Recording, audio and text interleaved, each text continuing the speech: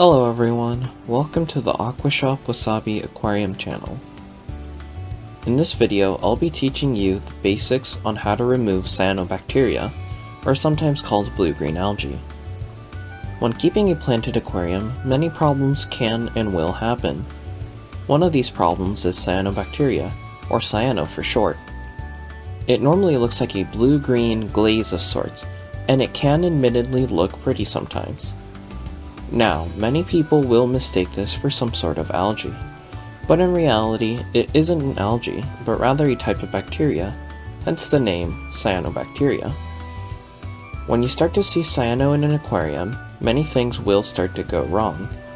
One issue is that cyano smells pretty terrible, almost like mold. And that smell will travel around the room that the aquarium is in, being quite unpleasant to both you and anyone else in that room. Another problem is when cyano starts to spread, it spreads very evenly, making the aquarium look like it has this slimy film stuck on it. When it starts to get everywhere, your aquarium will not look as nice and beautiful as it may have been before. Over time, I have had local customers come in telling me that they are considering restarting their entire layout because they got cyano growing in their aquarium, causing a massive headache. Or I'll hear that they reset their layout a few days ago because cyano started to appear in their aquarium. I would say that more often than not, many people will resort to restarting their aquarium as a way to fix cyanobacteria. In a lot of these cases, I would say that if these aquarists struggling with cyano knew the proper methods and ways of removing/preventing it, then they would be able to get their aquarium to its original state. That's not to say that resetting an aquarium is a bad method of fixing a cyano problem. For example, in aquariums that have been running for many years, there are a multitude of problems that may have started to happen, like foreground plants becoming unhealthy. So, a cyano problem at that stage can be a happy little accident, so to speak, where it gives you an excuse to do a reset for both the cyano and to restart the plants. But if you just started up your aquarium and cyano started growing, or it's been less than 6 months or something, then it would be a waste to reset such a young setup with lots of life still left in it. So I would say, save the aquarium reset as the last resort, and instead try some of these proper removal methods I'll be teaching you first. If you do it in this order, there is a pretty big chance of your aquarium returning to normal, so watch this video before you pull the trigger on the reset. First, we need to understand the why. Why does cyanobacteria start to grow in an aquarium? Before I answer that though, the way I like to think about this issue is if you make an environment that cyano cannot grow in, then your problems will be solved. If you want to make that sort of environment, then you need to understand what environment cyano does like to grow in. So there are 3 conditions that cyano likes to appear in. First, it loves to grow in places with very little flow. For example, the back of the aquarium behind your background plants is a common place to find it growing. Another common place you can find it is in the very front of the aquarium, where flow has a difficult time getting below the leaves of your foreground plants. For the sake of this video, I purposefully slacked off on trimming to make it easy to see, but there's this little bit of space from the top of the soil to the bottom of the leaves of your foreground plants. It's in that space that you'll find it growing. But in general, any space that gets very little flow for one reason or another is a space that cyano will prefer to grow from. The second condition is water parameters, and I'll first start by talking about dirty aquariums. Cyanobacteria has some connections towards fungi and mold, and as such it seems to love dirty conditions. With that said, if you are someone who doesn't do maintenance as often as they probably should, then that would be one reason why you would have a cyano problem. This is a pretty easy thing to fix. Just make sure to do proper water changes by siphoning out as much crud as you can out of the foreground area. Uneaten fish food, feces, and other waste seem to build up very easily in areas that you have foreground plants growing in. So just make sure to not let that waste build up for too long, and you should be good to go. To continue with water parameters, cyanobacteria also likes to grow in alkaline aquariums. For example, in aquariums with soft, slightly acidic water, cyano has a difficult time appearing. But in hard, alkaline water, with high GH and a pH of, let's say, over 7.3. Cyano seems to have a much easier time getting a foothold in. This particular bit of information is partially based on my personal experiences and observations, but you do see cyanobacteria more often in those hard alkaline aquariums. The last condition that cyanobacteria likes to grow in are aquariums that get too much light. Now don't get me wrong, your plants will love it if you have strong lighting, but if that lighting is too intense, or you're getting direct or indirect sunlight entering the aquarium, then you can run into some issues. A lot of times, whatever spots are getting those beams of sunlight is where you will see cyano start to appear.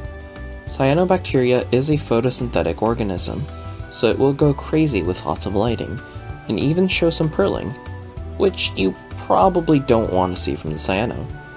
In general, if the aquarium is getting lit from aquarium-specific lighting and not from sunlight, then you shouldn't run into issues with cyano all too much. So those are the 3 conditions that cyanobacteria likes to grow in. If you can fix these 3 conditions, then you are on your way to a cyano-free aquarium. Up next, I will show you some general methods of removing cyano from your aquarium.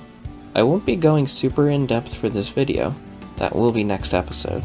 So for now, I'll show you what are some general techniques you can use to remove cyanobacteria from your aquarium.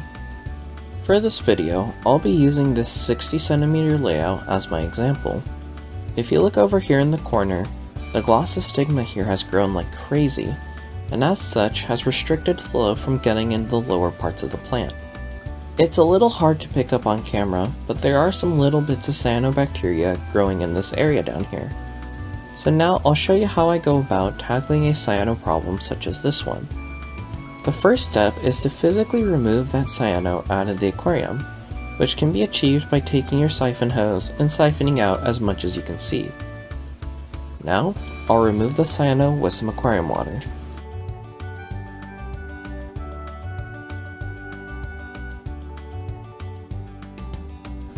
Yeah, this gloss has started getting overgrown real fast. I actually wanted to see if I would get any cyano if I left this patch alone, so I purposely let this corner get really thick and overgrown. And lo and behold, I got some cyano, albeit not a lot of it, mainly due to the fact that this aquarium is very clean and well maintained. In a way, you can even make the connection between your beneficial bacteria and the cyanobacteria, where if that beneficial bacteria is thriving and doing its job, then it will starve out the cyano until it's all gone. I prefer using natural methods of pest removal, so in this case, I recommend you let nature, also known as your beneficial bacteria, do its job and starve off the cyano to make it disappear naturally. So I think I've already siphoned out most of the cyano that I was able to find. Again, there wasn't much for me to remove, so that's why I'm done so quickly. When you do this at home, you don't need to remove 100% of the cyano in one go. Aiming for 80 or 90% is perfectly okay. Just remove as much as you can. Next, it's time to tackle the main reason why cyano started to appear in this aquarium. The reason why it started to appear was due to the glossostigma over here getting very overgrown, and as a result restricting flow around this area of the aquarium. So to fix this problem, it's as simple as trimming that overgrown glossostigma. In this case, I'm trimming pretty heavy, just to make sure that water flow can return to this area of the aquarium. So just like that, the overgrown glosso that was restricting flow is now gone. After trimming, it is pretty common to see some areas of cyano that you may have missed initially, and that's okay. In this case, I do see a little bit that I missed. Another thing is if the soil underneath that area you trimmed has turned to sludge, then it would be wise to siphon out that sludge and replace it with some new soil. It can be a powder type soil if you have foreground plants like I do, or a normal sized soil would work perfectly fine. And it is okay to pour the soil over whatever plants are left over in that spot you trimmed / siphoned out, so just go ahead and put in the new soil. Next, I'll be adding some ADA Bacter 100 to the aquarium. Now if you don't know what this is, Bacter 100 is a bacteria product that's in a powderized form, where the bacteria are essentially asleep until they touch water. So the way I like to quote-unquote clean up cyano is by adding some of this extra beneficial bacteria to the aquarium and letting these bacteria break down the cyano until it's gone. The main thing here is that this product is not a strong medication, as I personally try to avoid using them as much as I can. Because this isn't a strong medication, the cyano will not disappear in an instant, but rather it will gradually disappear as the cyano gets broken apart. So if you are looking for instant cleanup, then this is not one of those methods. With that said, it's very simple to add. Just take a small spoonful of the powder and drop it into the aquarium in the areas that had the cyano growing.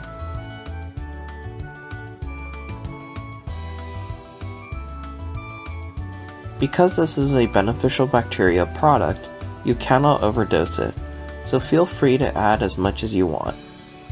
The best way to add this stuff is by lowering your water level first, then adding the powder. It's not bad to add the powder like how I did just now, but expect it to spread out and make the tank look cloudy. And just like that, you want to coat the area where the cyano was with the Bacter 100, and then you're done. By doing this, again, you won't see overnight results, but you will see the cyano stop spreading and then gradually start disappearing from these bacteria doing their job. If you don't have that much visible cyano in your aquarium, then the problem may be fixed from this step alone.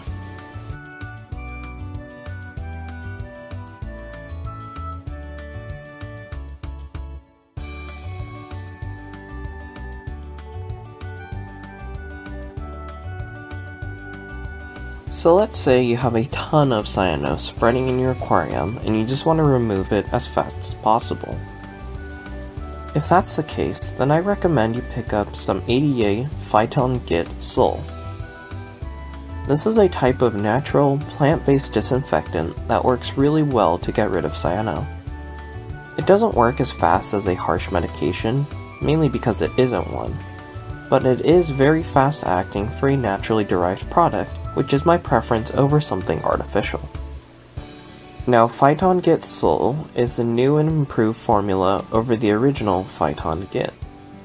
Other than ingredient tweaks, the main difference between this new formula and the old one is that this new one is a lot more of a syrupy consistency rather than a straight liquid. The benefit of having a thicker liquid is that the Phyton Git Sol will stay in place for a lot longer than the original formula. This leads to a more effective removal of the cyano, which is always a good thing. So, I'll be adding it to the space next to where I put the Bacter 100 for it to be easy to see. It comes with a dropper, so just suck some of the Phyton Git Sol up, and then spread it over the areas that you want to treat. It may be difficult to see, but because of how heavy the liquid is, it really stays in place to make sure the treatment works the best it can. In terms of the strength of these two products on cyanobusting, the Phyton Git Sol is way stronger than the Bacter 100. But again, because it is a plant-derived product, it won't be as fast as an artificial medication. In exchange, the Phyton Git Sol will not cause any harm whatsoever on any of your inhabitants, which is something I cannot say for these harsher chemicals. And just like that, if you have a cyanobacteria problem, I recommend using either Bacter 100 or Phyton Git Sol to help fix it, along with the other methods I have taught you in the video. So early in the video, if you remember, I siphoned out some cyano and trimmed the glossus stigma here at the front. When you do these steps, it is inevitable that some cyano will escape and spread in the aquarium. A lot of it will probably not be visible, and in a properly maintained aquarium, these bits of cyano shouldn't grow. But if you want to be extra thorough about eliminating any and all amounts of cyano, then I would recommend using some of ADA's Phyton Git Plus. This is basically the same as the Phyton Git Sol we just used, but without the syrupy consistency. The way you use it is simple. You just add a certain number of drops based on the size of your aquarium. In this case, I have a standard 60 centimeter aquarium, so I'll be adding 3 drops. And with that, I added my preventative treatment just to make sure that any cyano leftovers will be dealt with. Just like the Sol version, the Plus version is also a plant-based product, so it's not going to harm any of your livestock or beneficial bacteria. So until your cyanobacteria problem has completely disappeared, I would say adding some periodically would be beneficial for the sake of having peace of mind.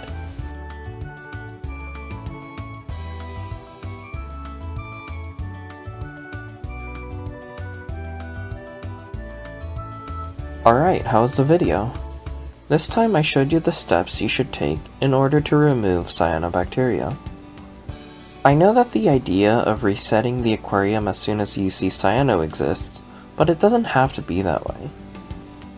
To be honest, resetting an aquarium because of cyano is tiring, costs money, and is labor-intensive work that is quite frankly a pain to deal with. So instead of going for the reset immediately, please try these steps that I've taught you first to see if it can fix your problem. Because this was a basics video, I did not cover any quote-unquote hard chemicals or medications that can be used for cyanobacteria. Another reason why I didn't mention them is that I personally believe in using the least intrusive and harmless methods possible to remove cyano. I want to make sure that all of my fish, plants, and beneficial bacteria are completely unaffected, but that's just me. If you did all of these steps and you're still struggling with cyano, which is very unlikely, then it might be time to go for a more heavy-handed approach. I will eventually cover these heavy approaches in a future video, so please be on the lookout for that video if you are interested.